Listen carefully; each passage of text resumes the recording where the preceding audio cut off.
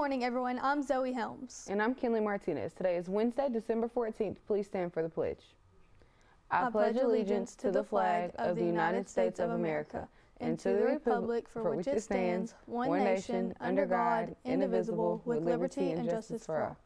For lunch in line 1 is steak fingers, mashed potatoes, roll, beans, and veggie stick, and assorted fruit. In line 2 is burrito, bean dip, corn chips, veggie sticks, and assorted fruit. Seniors, do not forget that there will be a Christmas party this Thursday. You can see Ms. Stewart for more details. Archery practice for everyone will be on Mondays and Wednesdays from 4 until 7. There will be 3 sessions, 4, 5, and 6. Any student who needs a ride can meet Coach Cheney at the Foursquare Court around 3:30. Ms. Minshew is planning on a GT meeting with the high school students on December 15th in the junior high library. She will meet with students during their lunch break. Any sophomore that is willing to help the Little Miss DHS pageant, please stop by Miss Rogers' room to sign up. The pageant will be on January 21st. Now we have Presley Parson with our 5-day forecast. Thanks, ladies.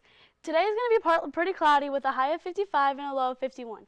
Tomorrow the sun might come out, but maybe not. Tomorrow's high is 55 with a low of 29. Friday's high is 49 with a low of 28. Saturday is going to be sunny with a high of 52 and a low of 35.